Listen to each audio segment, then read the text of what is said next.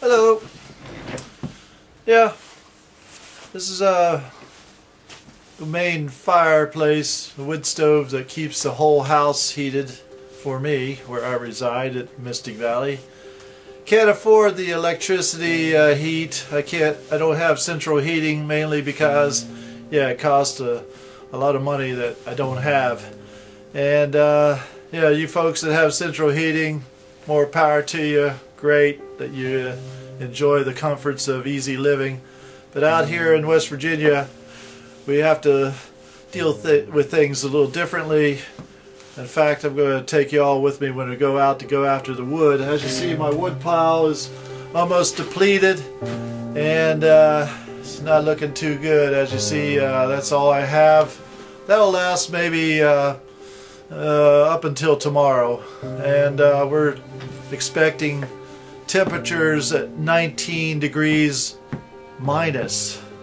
So that's going to be pretty hard to keep the house heated. In fact, I'm wearing my long underwear and winter coat on right now just to stay warm. Even with the fire fully heated up, it's not heating the house. So it's a little tough right now. So we could use any donations anybody feels like sending. Be greatly appreciated. I haven't had a steady job in 2 years. I do get a few side jobs here and there from friends that need things done. But if you'd like to contribute to an old mountaineer who is just barely surviving in the winter here, that would be greatly appreciated.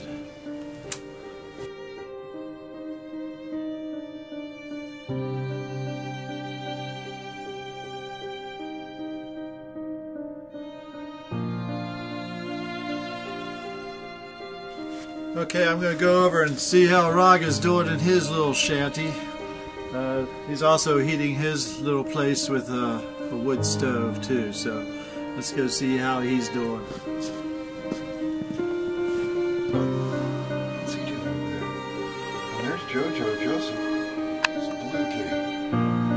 There's Raga's little wood stove that he's heating his place with, and like I say, it's a task in the dead of winter when you got to keep the heat on, because every 2 hours or less you have to actually stoke the fire and put more wood in. Alright, we're going to show you what it takes to heat these houses.